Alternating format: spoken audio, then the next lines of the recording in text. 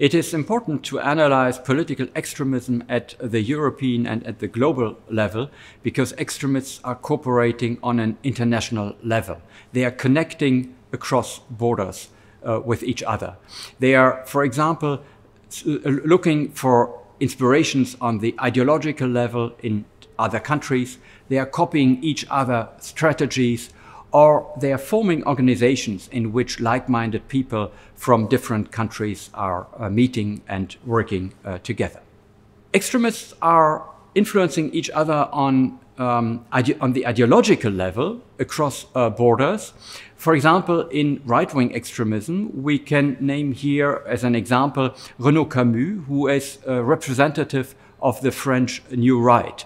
Renaud Camus has developed a conspiracy theory, the theory of a great replacement. And he says the Western governments are seeking to exchange their incumbent population by foreigners, which they are attracting through migration processes. And this conspiracy theory, developed by Renaud Camus, has been adopted by right-wing extremists all over Europe and all over the world. We can see, for example, the right-wing terrorist in New Zealand, Brenton Tarrant, who committed the attacks in Christchurch in March 2019. He named his manifesto after the book and the theory of Renaud Camus, The Great Replacement. We can see the same phenomenon in left-wing extremism. For example, anarchists, Italian violence-oriented anarchists are writing texts which are read all over Europe by left-wing extremists. There are also examples of cross-border joint activities of political extremists.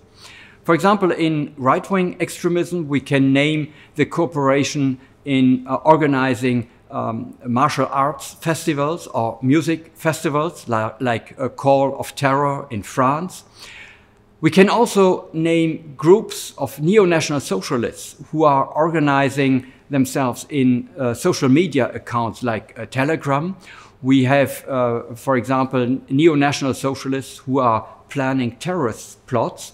And in these groups, we usually have participants from different countries. We can see the same in left-wing extremism.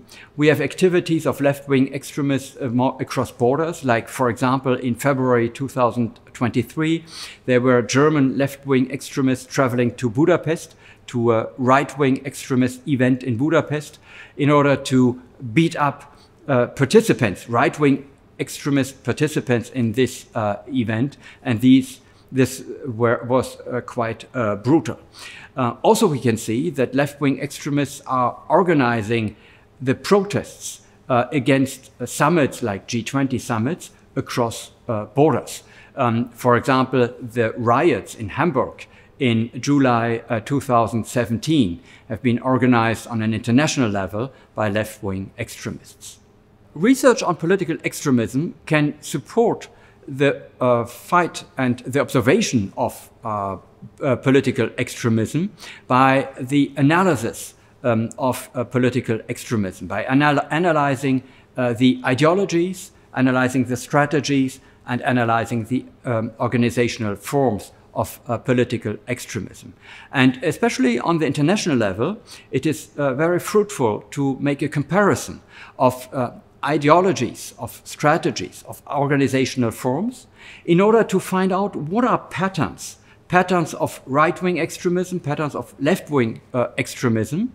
And these patterns, which can be analyzed in research on political extremism, can then be used by agencies, intelligence agencies, in the fight against political extremism. And this leads to a fruitful cooperation between theorists and practitioners in intelligence, and this is an important task of the Intelligence College in Europe.